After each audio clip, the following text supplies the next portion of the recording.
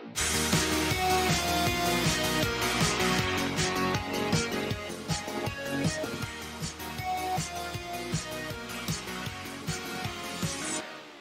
right, Chase Lehocky here with the Blue Futon. Let's open up those steel books. Heck to the freaking yes. So the first one doing this Crank is because for some reason it took a while for Crank to get to my store. But let's open this bad boy up. Like I said, steel books for Lionsgate are pretty awesome. Let's see what this one looks like. Oh yeah, Jason Statham open. Oh yeah, that's cool. That is dope. That's basically him. Just so much adrenaline. And if you can see, his rib cages are actually like syringes. That's pretty actually awesome. And on the back, more syringes, just ready to mess up Jason Statham. So you have that right there, as well as this. So absolutely fun little steelbook. And of course, matches. Absolutely love it. Oh, and they even changed the discs too. Heck yeah, because the discs sure didn't look like this. So you have that Crank right there.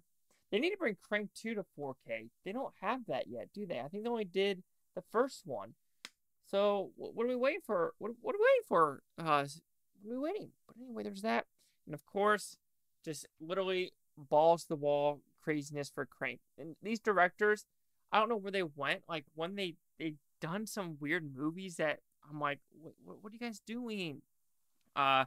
Especially the one with Panama. Horrible. That was only one of them. I think one of them is trying to do something different soon. They did Ghost Rider 2.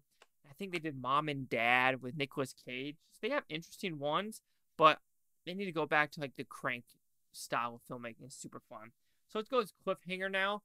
This is one was on 4K quite a long time ago, but I guess they decided to do a steelbook version, kind of like what they did with Mask of Zorro as well as Air Force One. So I said, why not? Let's get this Cliffhanger steelbook. Sony always does the cheap paper.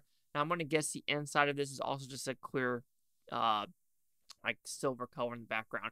Anyway, this is literally just a still from the movie Cliffhanger. It's very matte, no glossiness whatsoever. So it's kind of cool, kind of cheap on on levels too. On the back, another still the movie, not the greatest transition, and there's some pixelation. So, you know, not the greatest.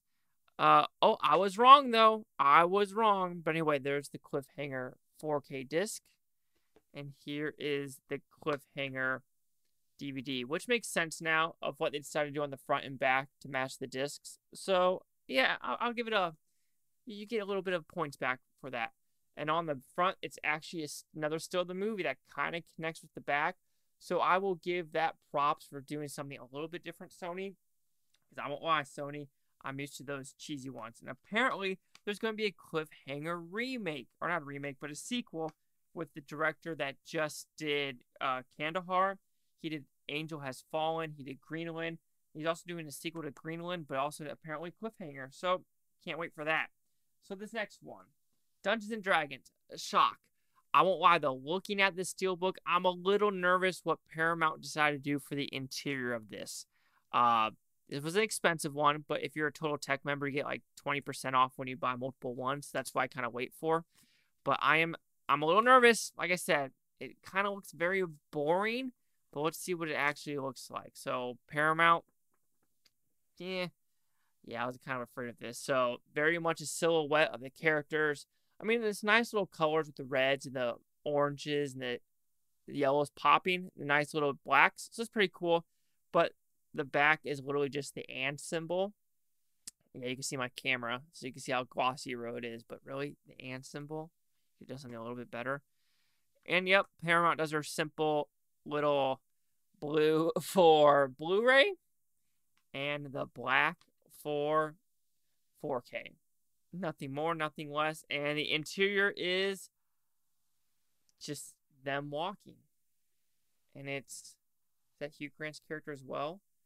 It is not Hugh Grant's character, just making sure. But yeah, little underwhelming. I guess you could say it's a little bit underwhelming because this didn't crack 100 million in domestically. I do think, however, worldwide it maybe like 220. If I'm not mistaken, it's probably a loss for Paramount. So they probably had to deal with Best Buy to do a steelbook. I don't know if this is a Best Buy exclusive, but then they decided, hey, we got to make it anyway, so let's kind of make it cheap. but Crank is the best one. Not shocked. Cheese out with the blue futon. Like, comment, subscribe. What if they Futon Toby? Boop, think about a great day. I had to get that burp out.